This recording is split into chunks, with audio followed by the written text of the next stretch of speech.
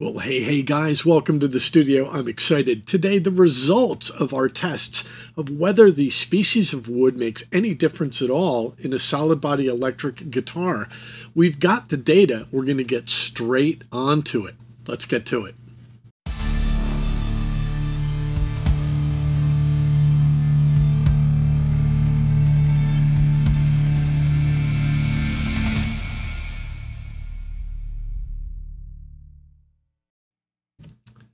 Listen to this. This is about 10 seconds in on a low E, wood 1.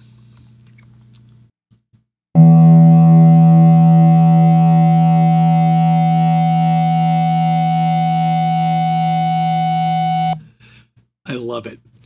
That was captured from an amplifier that was mic'd near the experiment at a distance of 24 inches. But let's not listen to the amp. Let's listen to the actual wood itself. Same spot, and I'm going to play the whole sample.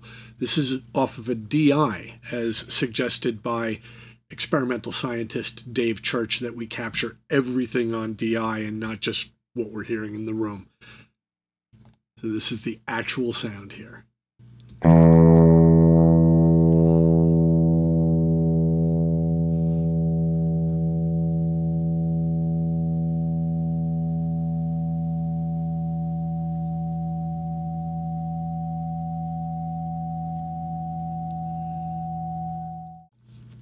Here's that exact same example, but mic'd up from the amp where we did have the gain turned up. This is a 22-watt tube amp.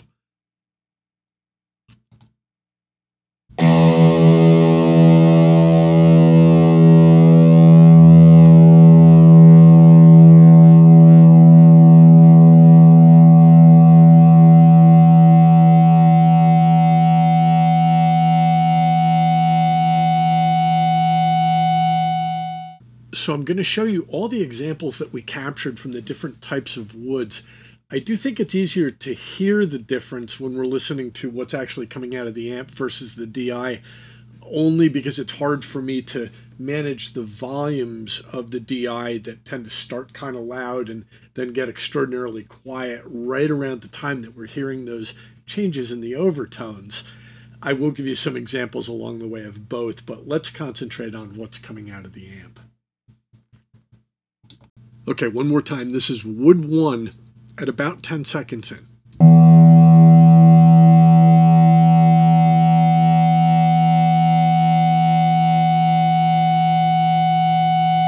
And you see how big this volume line here is. I can tell you, I could just let that play and play and play. You want to hear it about a minute later? Here's what it's doing about a minute later. It's still doing that. But let's take a look at wood 2 coming out of the amplifier at the exact same spot and listen to what it's doing. Wood 2.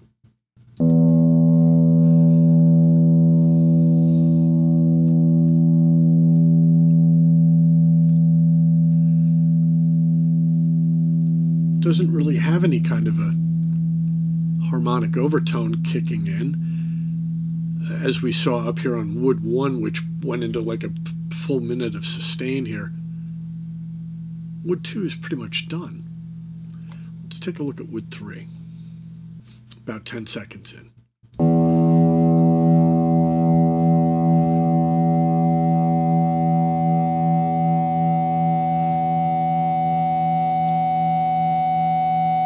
can see the behavior very similar to what we saw in wood 1 that we did not see in wood 2. And again, about a minute later, it's still doing that. And then that brings us to wood number 4. And just by looking at the chart here, you can see that something absolutely astounding happened. Here it is about 10 seconds in.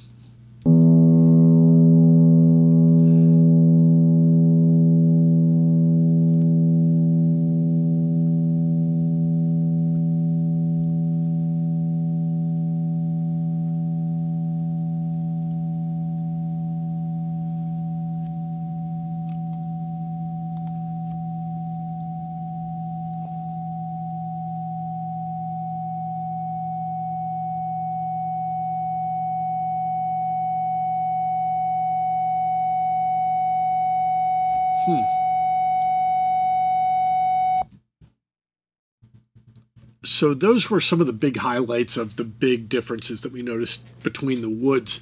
But did we always notice big differences between the woods?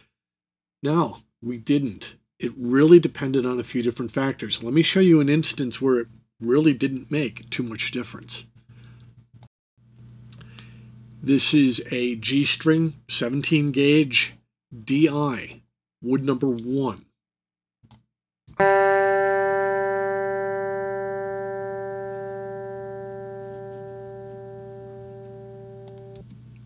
Here's wood number 2. Again, DI.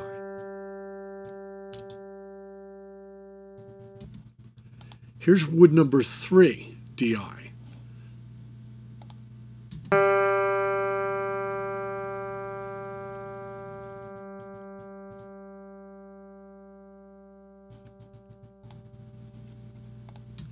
And here's wood number 4, DI.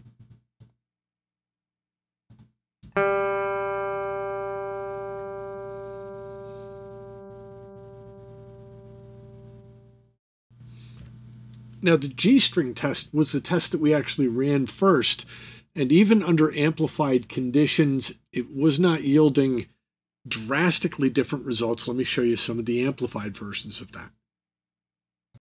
Wood 1 amped on G.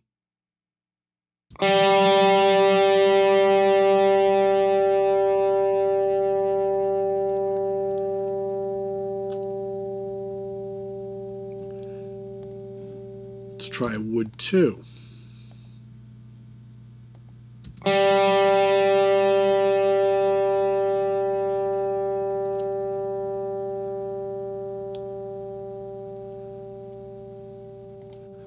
Let's switch to wood 3.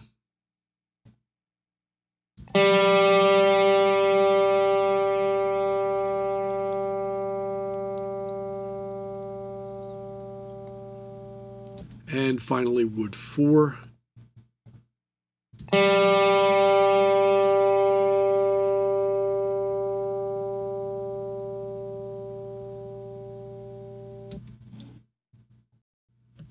Now, when we came to our second test, we had changed strings over to a low E string. And you can see here's wood 1, there's the DI. And here's what we got out of the amplifier. And even at this point, running the amp at about 100 decibels, we saw some differences in the decay characteristics from one wood to another. And tone-wise, we found, again, a fair amount of similarity, but I will let you be the judge. Okay, here's wood 1. We're listening to amped. Again, it's, I think, a little bit easier to kind of gauge what we're really hearing.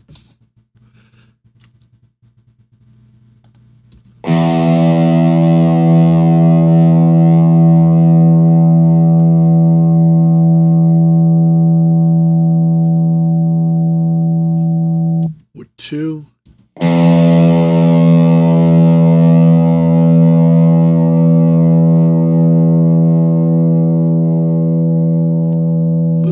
Overtone.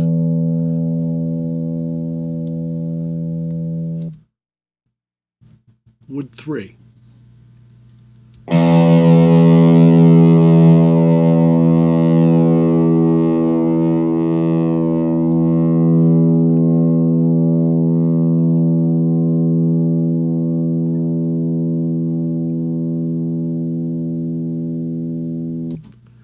And wood 4.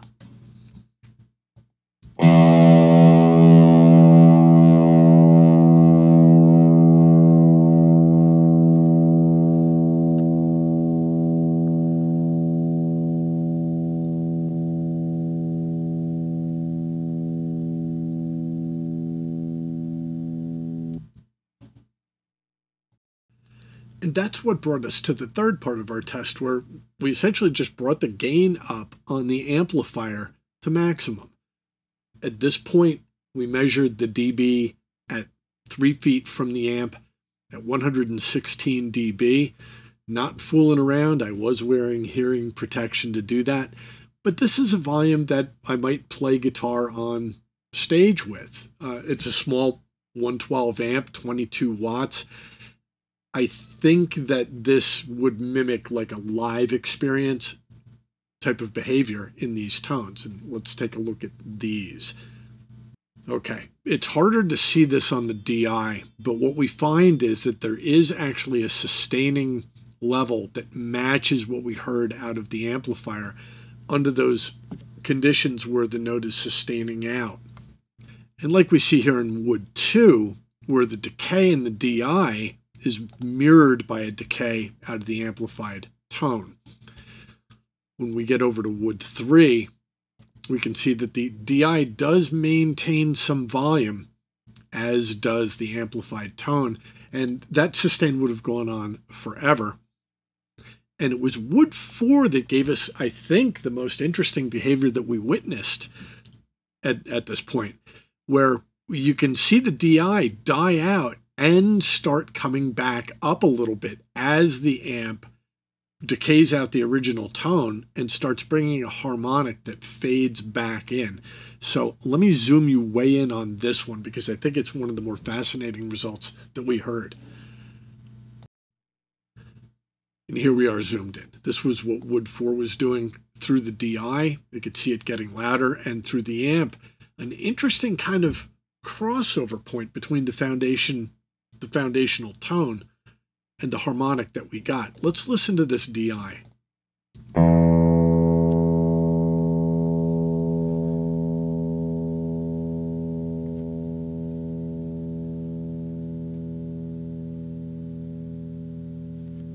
And you can hear it definitely fade out. I'm going to fast forward you to the end. This is what it was doing by the end of that recording. Again, it's about a minute here. That's really quiet on the meter here. Let me bring that up so you're actually hearing what I hear. That's the DI. Okay. The amp does have an inherent compression to it, so let's take a look on the amplified tone, what we have here. Let me bring your level back down so I don't kill you. We're going to listen to the beginning of it.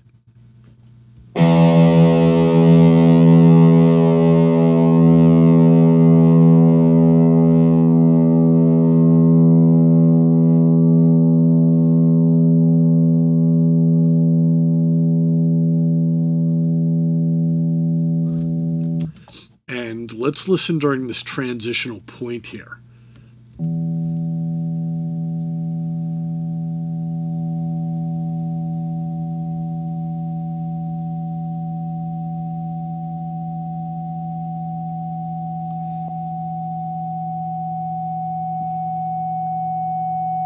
And that's just going to keep ramping up and ramping up and ramping up. I could have gone to have a sandwich and come back, and that note still would have been going. And here's all the data that we captured. The top row of each color is DI. The second row is what we heard out of the amplifier. Everything in pink is Wood 1. Everything in lavender is Wood 2. In light blue, we have Wood 3. And finally, in pink, we have Wood 4. That's the capture from the experiment there, guys. And now that you've seen the results, let me talk to you a little bit about the experiment itself. We started with 4 planks of wood. If you watched video number 1, you saw us sourcing the wood from a wood expert. And you saw us talk to experimental scientist Dave Church about how to set this instrument up. All 4 of these were built exactly the same way. They're really just kind of like a plank of wood, with a tuner and bridge pieces, and they're strung through body, I guess you could say. We had to do a little bit of milling in this area to make it down to a dimension that a tuner could fit on. So it's normally 3/4 inch thickness all around, except for in that spot we had to take it down to 1/2 inch so we could put a tuner on it. Also gave us a little bit of better of a break angle on it. You're probably asking yourself, where's the pickup? Well, we didn't want the potential of having even 4 identically built pickups, one on each of these, and we actually did source enough pickups to do it. But somebody had mentioned to us, well, the difference in the windings and the magnets from one pickup, even at the same design, could be different. So we used the exact same pickup on every single guitar. And this is what it was, guys. This is a pickup that I had designed a ways back, just very simply wired to an output jack, no potentiometer. And this would just get clipped on, butted up against the block of wood that held the bridge on the guitar. And I'll show you this.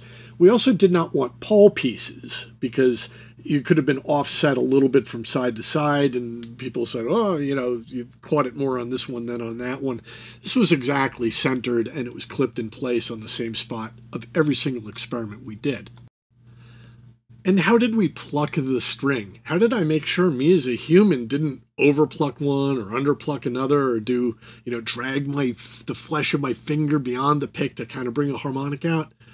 Well, we built this little simple thing. It's just two pieces of wood on a hinge, and on the top, we just bolted a yellow Tortex pick right into the wood, and it was gravity driven and set up with a pull pin that I couldn't possibly alter how this thing was picking the string, and then with some foam down here, so when I pulled the pin, the pick would drop,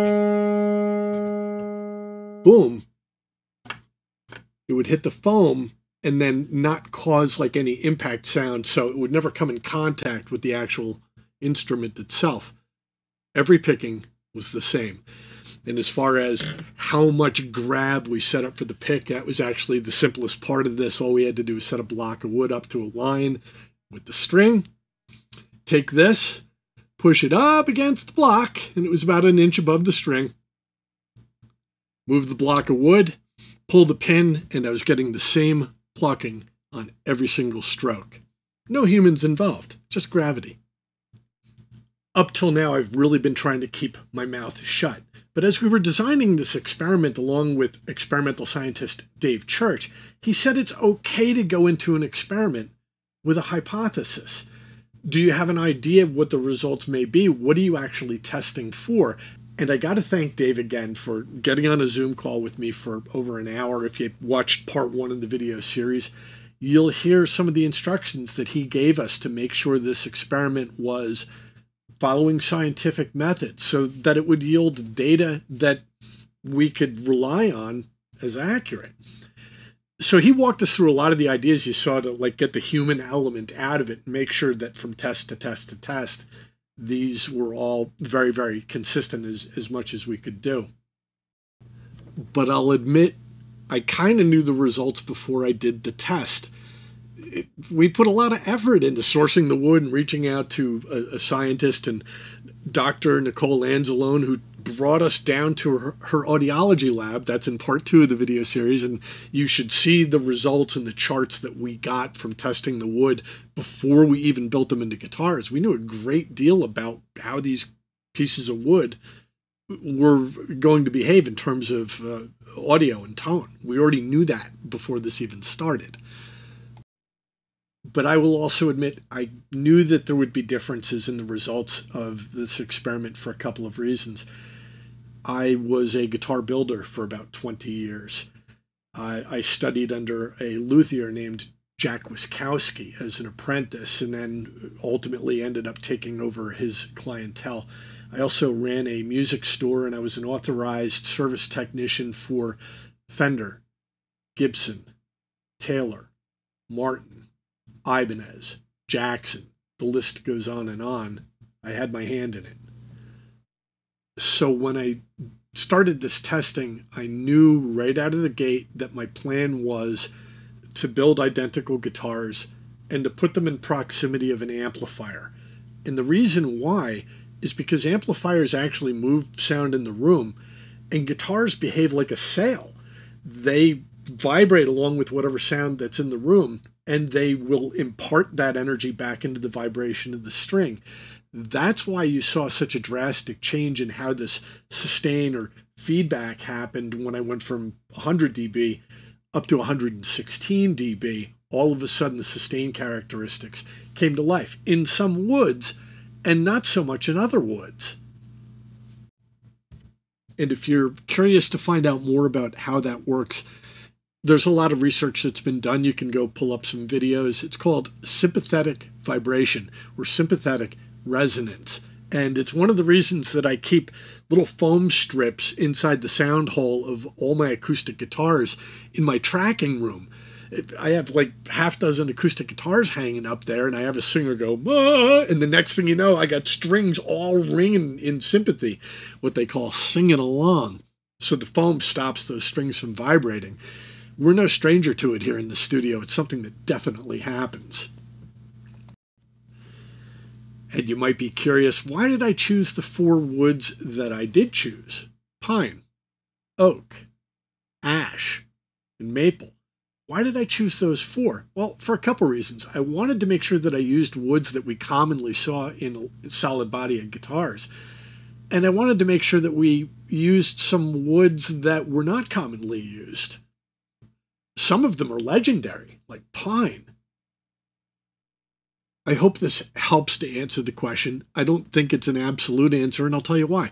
Some people, and I myself included, I'll just plug my electric guitar into a DI box and I'll use some amp sim, and maybe I'll be under headphones where the air in the room is not necessarily getting back to the guitar and causing it to behave one way or another. Would I hear a difference in tone from one wood to another under those circumstances? This test was not designed to gauge that. The other thing is, we tended to see, with an amplifier involved, we tended to see that a lot of the changes in behavior of these guitar instruments was over time. It wasn't something that you necessarily heard when the pick hit the string, but 10 seconds later or 20 seconds later, the behavior characteristics would become more evident at that time. So if I am literally going pick, pick, pick, pick, pick, pick, pick, pick, pick, pick, and I'm playing through 5 distortion boxes into an amp that's in a different room or into an amp sim, I may not experience much of a difference from one wood to another. And that's totally fair. There are people who play that way, and myself included. But there are also people that do play a guitar into an amplifier, as it had been done for the past 70 years or whatever. And some of those amps get pretty big. People crank up a Marshall full stack to 11, and they ride the lightning. They just, everything they play is going to have some kind of long, endless sustain to it. Like Nigel Tufnell says in Spinal Tap, you know, that one sustains forever. You hit a note, you go have lunch, you come back, and it's still going. Well, that does have to do with the wood, and it has to do with how loud your amp is and how close you are to the amp. These things are also true. So my job really was to try to be as fair as possible, to try to be as scientific as I possibly could about it, to try to involve experts, from Thomas Derby, who works at the lumber mill that sourced the wood for us, Dr. Nicole Anzalone, who graciously invited us to her audiology lab to do testing on the wood before we built them. That's in part 2 of our video series. And to make sure that scientist Dave Church looked at the experiment fully and gave us the endorsement. And all the experts involved said they knew that if we heard any differences in the data at the end of this experiment, it could only be attributed to the species of wood. So I'll invite you to go back and watch part 1 and part 2 if you haven't already. Thank you for sticking around and not only watching the results of the scientific testing, which took us a long time and put a fair amount of effort into it, but I want to invite you over to Facebook. We have a group called Recording Tips, and these videos often parallel the discussions that we're having on this video channel. You can come over to Facebook and chat with us about it. If you have any concerns about this video or questions or comments, just make a comment down below. Give us a like. Give us a subscribe. We're coming out with new content all the time, and I'm very happy to answer questions in the comments below. Yes, I in fact had a blast doing this. It was a lot of hard work. And I got more work to do. Let's get to it.